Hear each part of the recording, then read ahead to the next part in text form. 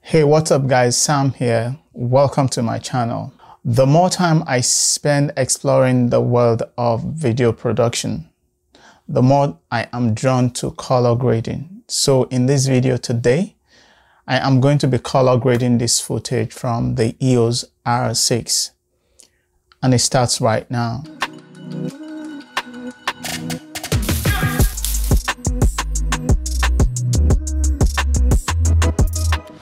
So here we are in the wonderful world of Premiere Pro. The first thing I like to do is I check my white balance, but it is very important that you get your white balance correctly in camera before you even hit that record button.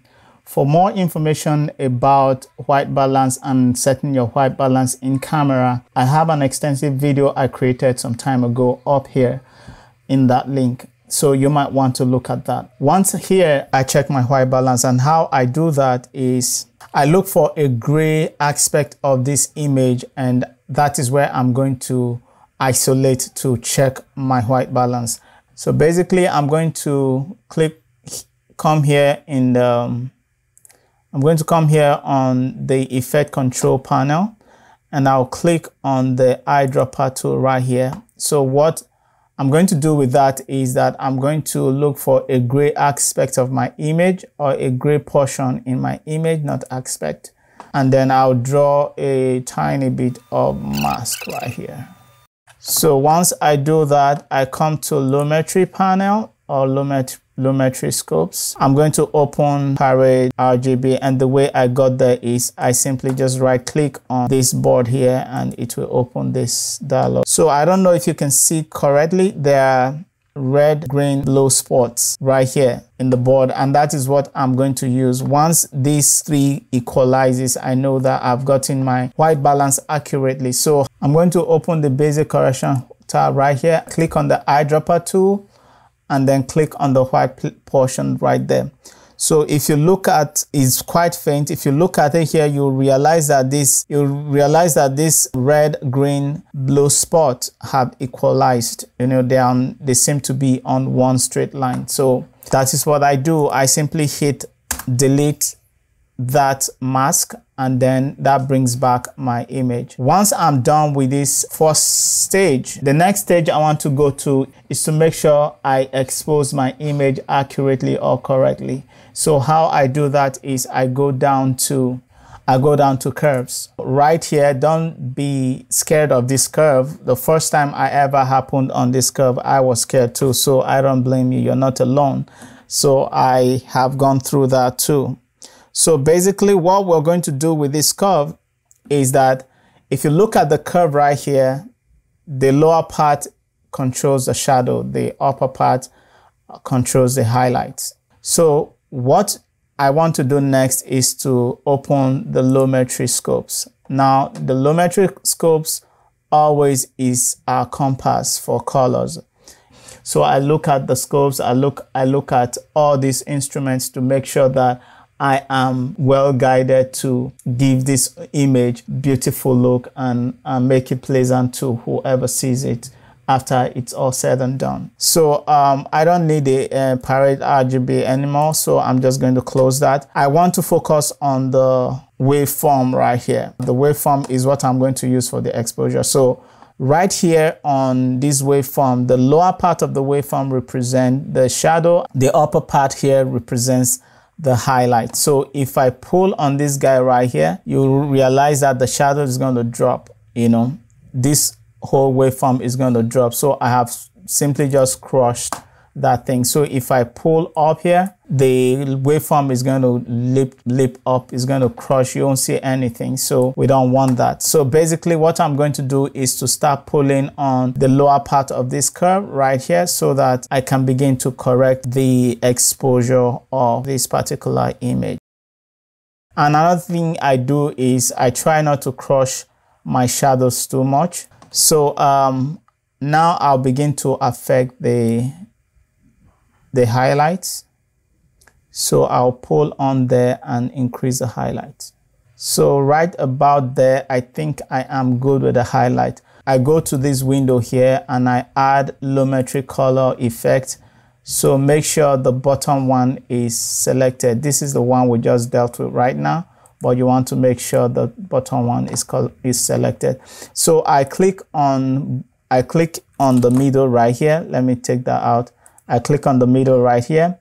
I simply just pull a little bit, you know, just so I give it a bit of contrast, and then pull this up and give it a little bit of highlight just to achieve that S curve. I would reduce this a little bit. Yeah, about there is good. Like I said, I don't like to crush my shadows. I don't do too much on there, you know. So let's get back to this right now. Now, once exposure is corrected, the next thing I want to do is go to Hsl Secondary. Now, what Hsl Secondary does for me is that it helps me isolate colors or separate colors from every aspect of my image so that I can begin to dial in and really stylize the image and give it a specific artistic look. Once I am done with the exposure, I pretty much move down to Hsl. I will close this, and then go down. So once on Hsl Secondary, I want to go ahead now and get my adjustment layer. How I do that is I right click on this portion right here and I go to new items and then come here to adjustment layer and click OK. So I drag my adjustment layer and put it on top of my clip here and then stretch it all the way to the end. Another thing that the adjustment layer helps me achieve, if I have multiple clips that I need to color grade, I don't have to go into individual clips to start adjusting the settings. Whatever color grade I apply to the adjustment layer, even if there are 10 clips underneath that adjustment layer, they are pretty much covered. So I go back here, I come to Hsl Secondary, I simply look for the key. I click on this tool here, the eyedropper tool.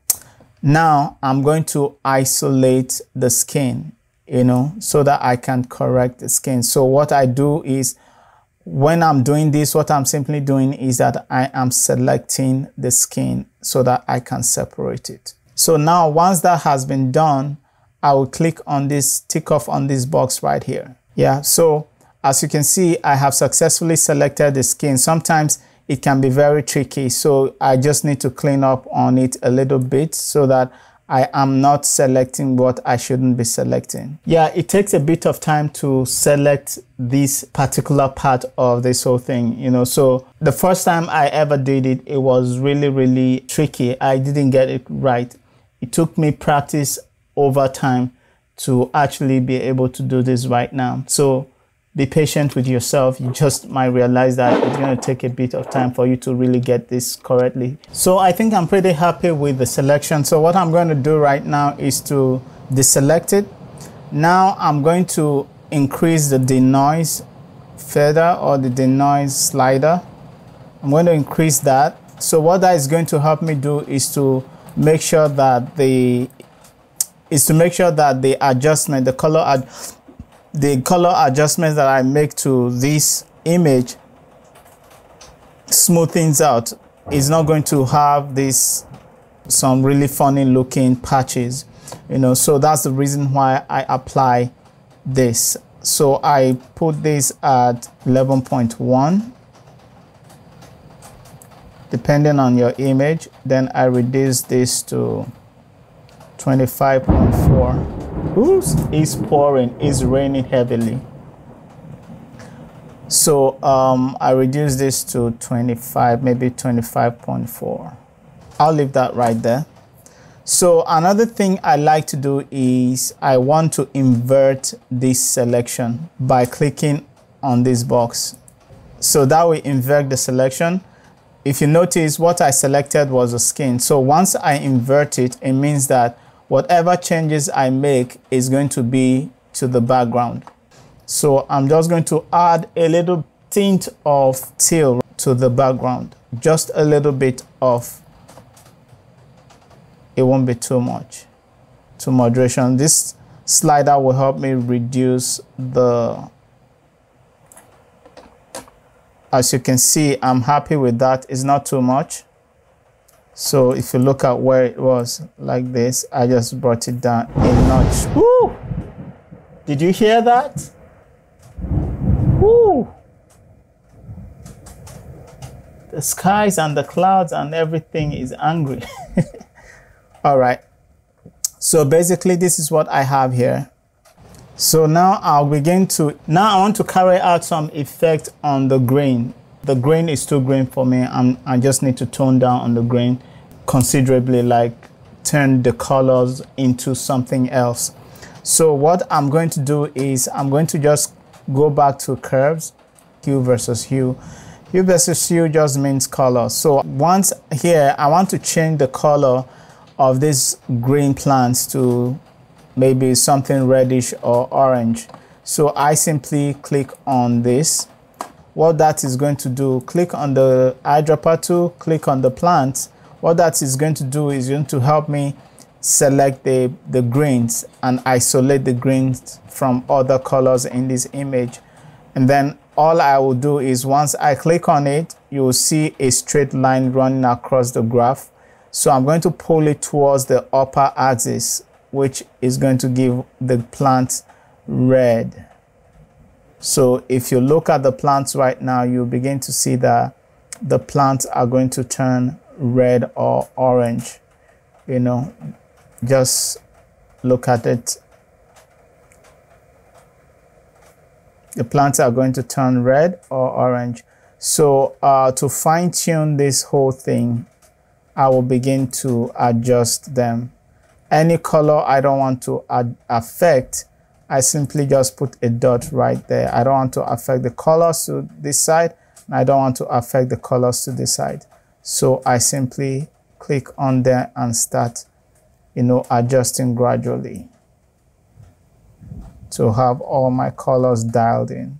So as you can see, some colors are not affected, so I need to start pulling on those colors as well, so that it has the same shade.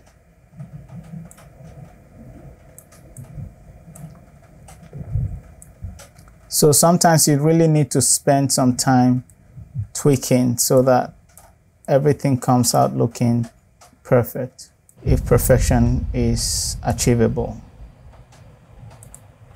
Why not?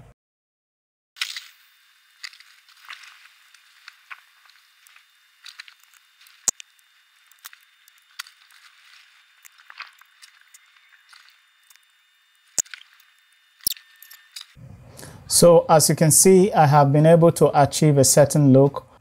The next thing I want to do is to now begin to check for the skin tone. The way I achieve that is to come here and click on the clip right here itself, not the adjustment layer. I click on the clip, go for the eyedropper tool, draw another mask on his face, just so I can check that his skin tone is correct.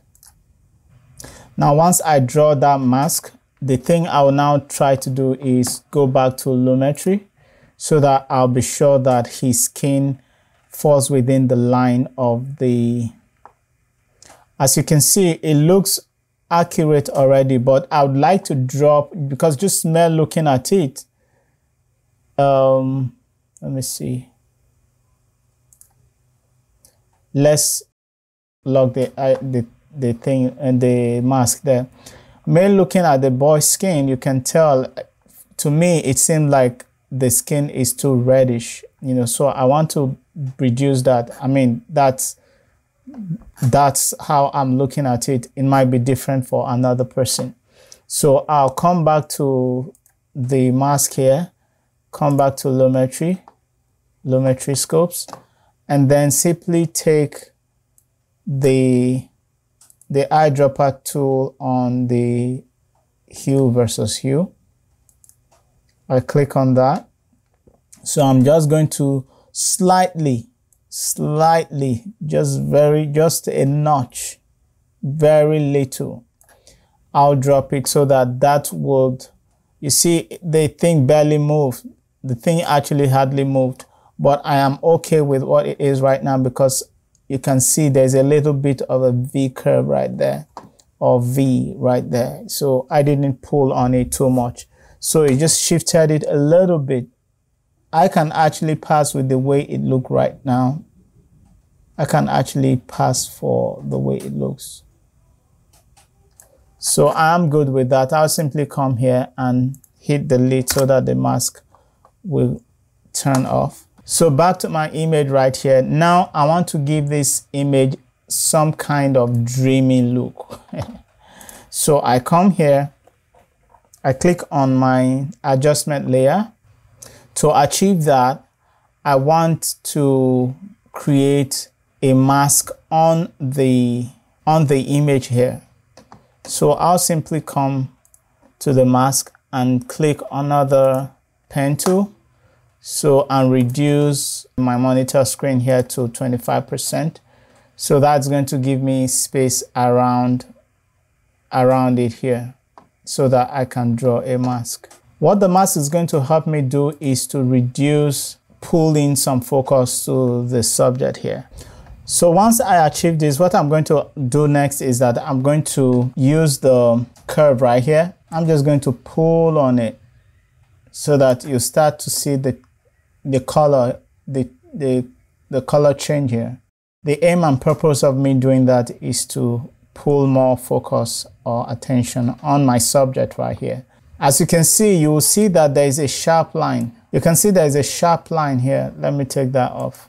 You can see a sharp line here. Don't worry, we're going to do something about this. How we fix the sharp line is that you see feather here. We come to feather and start increasing that feather. That is going to give it some kind of gradation and smoothing out that edge so that you don't see anything. The mask and the image itself becomes one. So let's increase the mask some more. I want the main focus to be on the subject and not all over the place. So as you can see, this is what I do with this image. And the last thing, or the extra thing that I like to do is I go to creative. I apply some vibrance. Apply some vibrance to the image. Let me go back to the Hsl.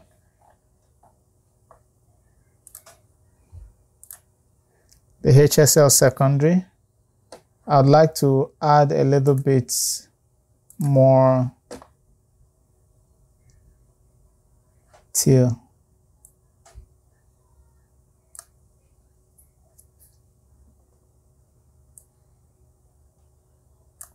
Just to give it more contrast. I'm done. This is color grading my footage from the Canon EOS R6. As you can see, it looks good and I am truly happy with this color grade. So there you have it. I hope you enjoyed every bit of it. If you did, I'd like you to click on that thumbs up and subscribe to this channel just to help this channel grow. But most importantly, I do hope you find value here. Don't forget, the best time to create is now. Until another video, this is Sam, and I am signing out. Peace. Ooh,